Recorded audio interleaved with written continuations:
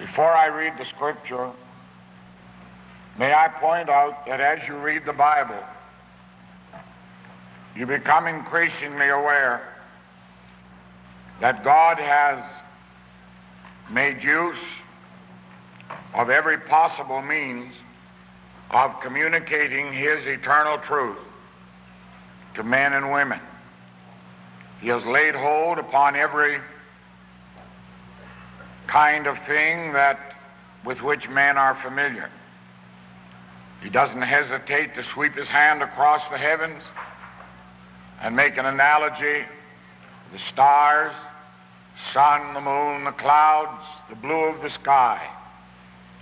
He ransacks the animal kingdom and draws into the orbit of his descriptive genius every animal, every bird, goes into the kingdom of the flowers and uses the flowers into the mineral kingdom, the mountains, the rivers, the seas, the pathways. Everything is used if by any means He may impart to us and communicate some much needed truth for the maturation of our true destiny as the sons of God. Some of these metaphors and analogies are not too flattering. They're not intended to be. They're designed to shame us. They're designed to see us in our degradation and in our self-denigration and in our failure to rise to our high destiny. And they irk us and urge us, coerce and pressure us to better things. And when He speaks about the birds of the air, He speaks of the sparrow, He speaks of the raven, He speaks of the vulture, He speaks of the eagle, He speaks of other birds, and all of them are analogies or metaphors or are designed to teach us a lesson. And God has woven into the warp and woof of the whole creation His purposes until His name is writ large, like a signature across the things that are made. The Apostle Paul gives us that majestic summary in Romans 1:20 when he tells us that God's eternal power and Godhead are to be seen in the things that are made. You see God's signature in the delicate petal of a flower, written in the finest of characters. You see it like some great flourishing identification mark across the sweep of the starry heavens. Everywhere you look, once you've been alerted to the existence of God, you find Him everywhere. He's written in your own conscience. You find Him in the face of your child. You find Him in the plaintive cry of an animal. You find Him in the craggy heights of a mountain range. God is everywhere. And once your senses are regenerated and stirred, and you start to move into your God-likeness, you start to mature into your true destiny as a human being the way God intended you to be, redeemed and made like unto Christ. Every part of the created universe becomes yours, and you possess it, and it speaks to you, and it describes something that you need to know. So God uses the eagle. It raises the old question of which came first, the hen or the egg. But undoubtedly, the creature came first, and when God made the creature, He made the creature to be more than a creature. He made the creature to be a lesson. He made the creature to be a projection of some aspect of eternal cosmic truth. And so as we consider the eagle tonight, we're not just having a nature study. We are looking at one of the I's that He's dotted or the T's that He has crossed in the literature of nature. He's telling us something. He wants us to know it. This isn't just a novelty. This is a lesson. This is a revelation.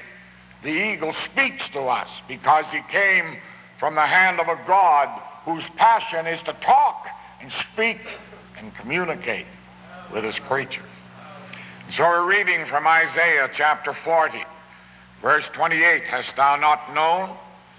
Hast thou not heard that the everlasting God, the Lord, the Creator, notice the character in which He's presented here, the Creator of the ends of the earth, fainteth not, neither is weary.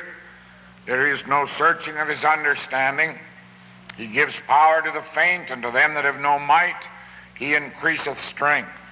Even the youth shall faint and be weary, and the young men shall utterly fall. But they that wait upon the Lord shall renew their strength. They shall mount up with wings as eagles. They shall run and not be weary, and they shall walk and not faint. Assuming that we all agree on the Mosaic authorship of the first 5 books of the Bible, called the Pentateuch, it is undoubtedly true that Moses, as he spent time shepherding his father-in-law's flock, saw the thing that he speaks about in Deuteronomy 32:11. Probably saw it again and again, until each time he saw it, he watched with amazement, because each time it was equally a miraculous indication of the nature of God. And Moses was alert to all the signs of the Almighty incorporated into the creation. And so in 32:11 of Deuteronomy, and I'm quoting the Berkeley version, as an eagle stirs up its nest, hovering over its young, spreading its wings to catch them and bear them on its pinions, so God. Now I want to talk first about the training of the eagle. In the country where the Bible finds its setting, there were 2 kinds of eagles. One was the imperial eagle, and the other the golden eagle. Both of them immediately, if you have a mind for the Bible at all, will speak to you of their symbolic intent. For when I speak of gold, I'm speaking of God. When I speak of imperial, I'm speaking of kingship. And remember that the eagle is the type of the Christian ideally considered. There are other birds we may have reference to as we go along that are not too flattering in their natural connotations, spiritually considered. But the eagle is the king of birds, this majestic bird with its great wings spread and its sovereignly, kingly, imperial demeanor as it rules the heavens. So it is only fitting that these 2 titles should be attached to this majestic bird. He's an imperial eagle, and we too are imperial eagles, for the Bible says he hath made us kings and priests. What's more, Paul says in Romans 5:17, we reign in life by one Christ Jesus. I've got to chain myself at this point, or I'll go away off on a digression and harangue you again and berate you for being less than God intended you to be. Too long have we Christians thought that we were supposed to be self-effacing, withdrawn milquetoasts. We were not supposed to assert the glory of God. We were not supposed to walk with our heads high. We were not supposed to be what we're supposed to be.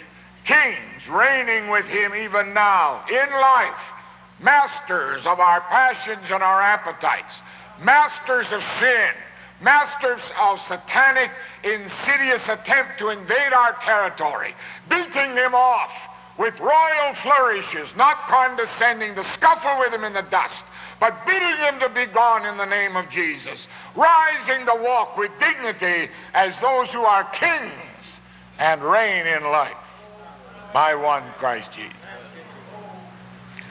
The other name of the Palestinian eagle was the golden eagle, and gold speaks of God, and Peter tells us that we as Christians are partakers of the divine nature.